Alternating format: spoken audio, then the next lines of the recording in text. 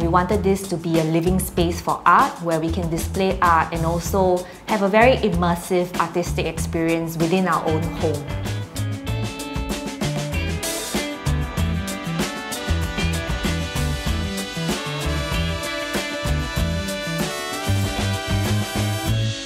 Welcome to our home. Come on in.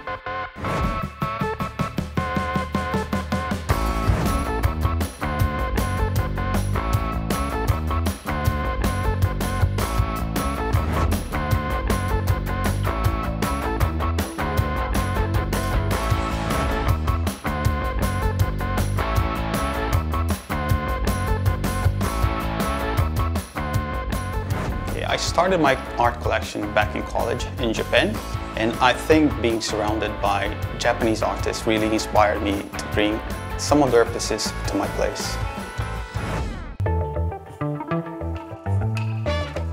The biggest challenge when designing a house that tries to incorporate an art gallery theme was lack of space.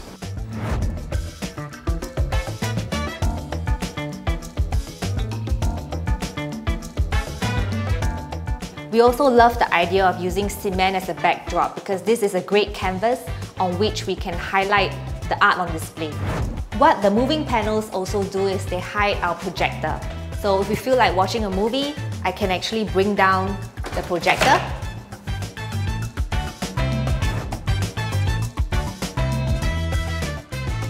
What we also have here is our communal dining table, which we designed. What we really like about this table is the fact that the legs are transparent, so it gives you a perception that it's actually floating, and it's large enough to host friends and family.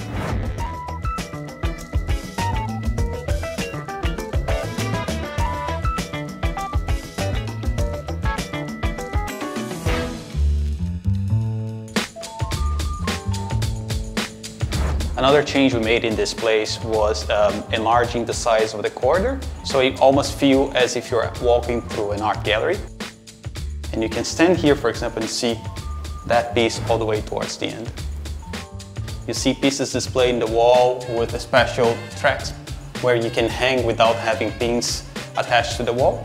If you think about art gallery, they're often very spacious places with high ceilings, and after all, this is a HDB. So what we did was we made a lot of clever use of spotlights.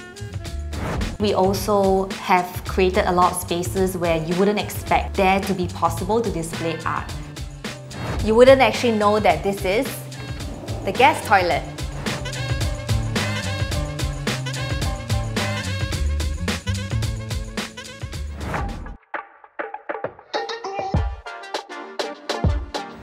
I came up with this idea of a table where it can be brought down to hide all my makeup products which are laid out.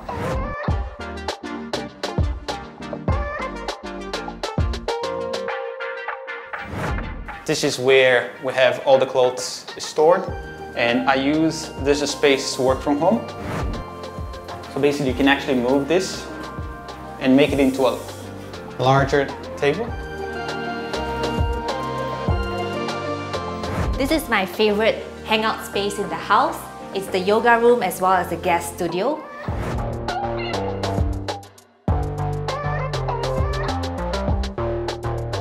Behind these mirrors as well are more storage cabinets. It is the one place in this home which is sacred to me.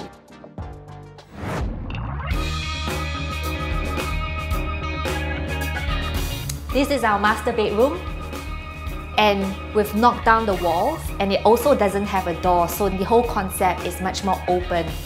You'll be surprised that even our toilet doesn't have a door.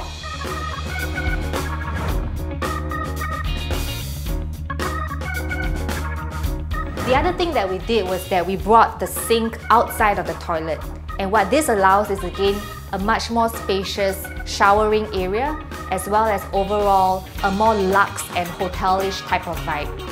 We have a lot of hidden storage in the bathroom as well.